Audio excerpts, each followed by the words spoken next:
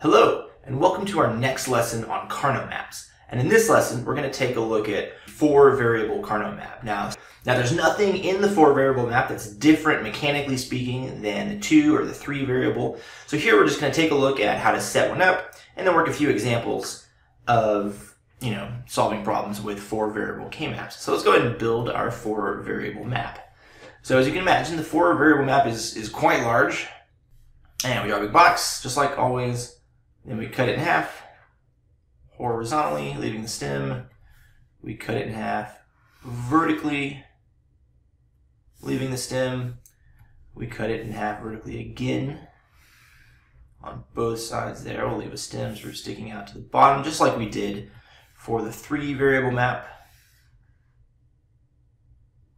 And then we will cut it in half horizontally, leaving stems out to the right-hand side. Just like that.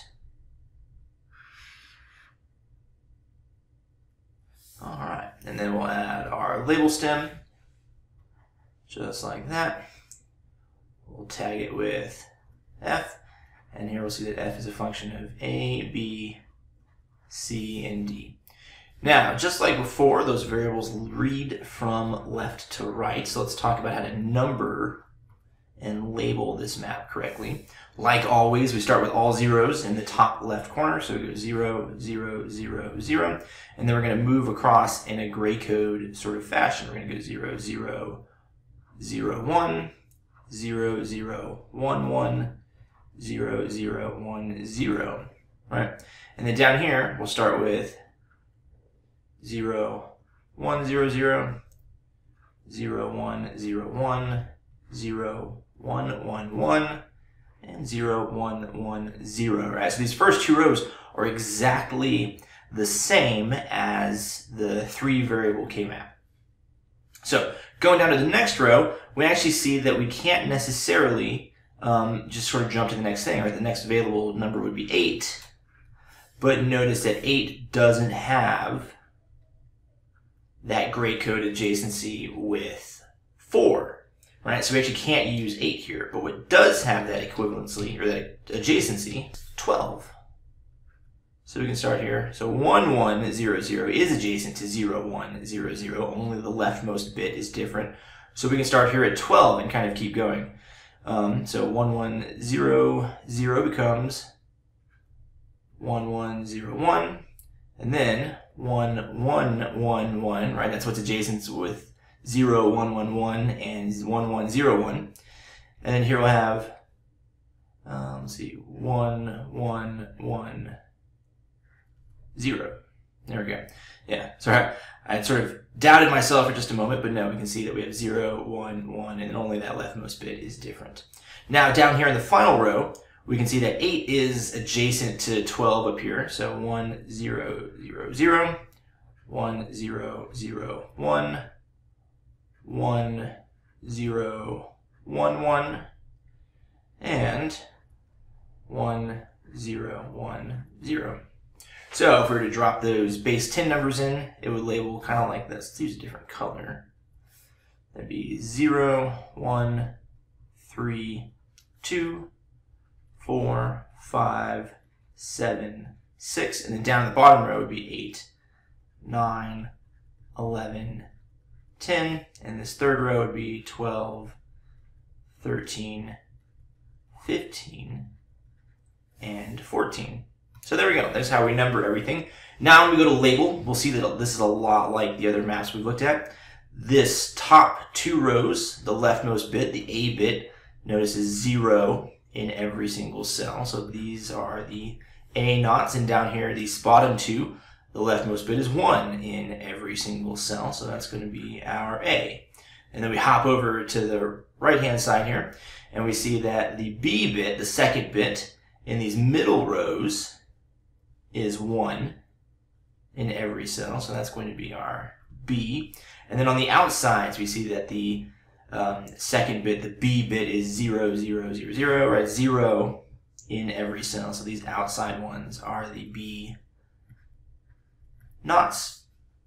And going up to the top, the C's, we notice that on the left-hand side here, the third bit, the C bit, is 0 in every cell. So that's going to be our C naughts.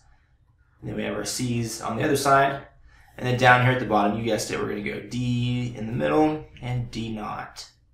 And D naught on the outside. So there's our structure for a 4-variable K-map.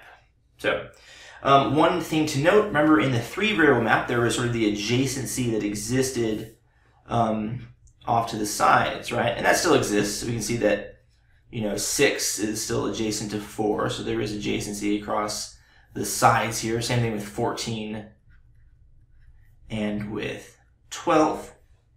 But also, in the 4-variable map, notice at the top here, we have adjacency from top to bottom. 0, 0, 1, 1 is adjacent to 1, 0, 1, 1, right? Only that leftmost bit is different. Same thing with 1 and 9 and 0 and 8 and 2 and 10, right?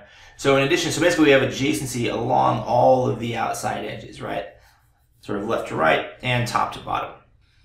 Okay, so let's work a couple of examples, starting with this. Let's do f, which is a function of 4 variables, a, b, c, and d, is equal to the sum of midterms, 0, 1, 3, 6, 7, 8, 9, 11, you can see these get pretty long, 14, and 15. And then we need to drop in all of those terms. So we go 1 and 0, 1, 3, 6, 7, 8, 9, 11, 14, and 15. And so now we go ahead and group our terms.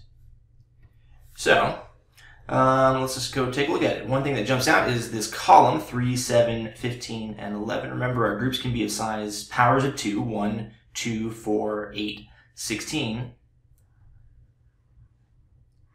So go ahead and group that guy. That's going to get us, let's see, it fits inside the C column and in the D column, but it splits the B's and the A. So that's just going to be equal to C and D.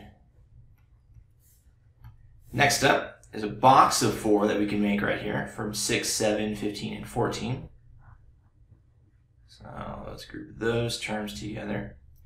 And we'll see that that fits inside the B rows and the C columns, but splits the D and the D naught, and splits the A naught and the A. So we'll say that that's just going to be equal to B, C. Or, now, like we talked about before, there's adjacency, remember, on the tops and bottoms. So we can take 0, 1, 8, 9 and create a group of 4. Like that. And we'll see that it splits, let's see, it fits inside the C naught columns. It splits the A naught and the A. It splits the D naught and the D, but it fits inside the rows for B naught and B. So that's just going to be equal to B naught and C naught. So there we go. This whole function simplifies down to C naught and D, or B and C, or B naught and C naught. So let's go ahead and do one more example. Let's say that we've got, again, f is a function of 4 variables, a, b, c, and d, and is equal to the sum of midterms 0, 1, 2, 3, 5, 8, 9, 10, 11, 14, and 15. Okay, so now we've got our K-map, and we go ahead and drop in our 1 terms in the cells. So 0, 1, 2, 3, 5, 8, 9, 10, 11, 14, and 15. So, all right, so the first thing that ought to jump out is that we can create this big old box of 8 by combining the top and bottom rows. So 0, 1, 3, and 2 connects to 8, 9, 11, and 10. And this whole group of 8 fits neatly inside the B naught rows, but splits everything else. So that term resolves to just B naught. Next up, let's look at, we can create a box of 4 at 14, 15, 10, 11, and 10. So just like that. And we see that that fits inside with A and C. So that simplifies to A and C. Or, and the last thing here is we've got this term at 5. Now there's not a lot we can do here. Don't forget we cannot combine 5, 1, and 9, despite the fact that they're adjacent, because remember the groups have to be powers of 2. So we cannot have a group of 3. So the best we can do for term number 5 here is create a group of 2 right there with 5 and 1. And so we'll see from that it fits inside A naught and C naught and D. So that term fits inside A naught, C naught, and D. So, and once we've grouped in all the ones, now we know we're finished, and this function simplifies to just B naught or A and C or A naught and C naught and D. And that's all there is to 4 variable maps. Like we said, the mechanics aren't different at all from the 2 and 3. The map is a little bit bigger to set up, but there you go.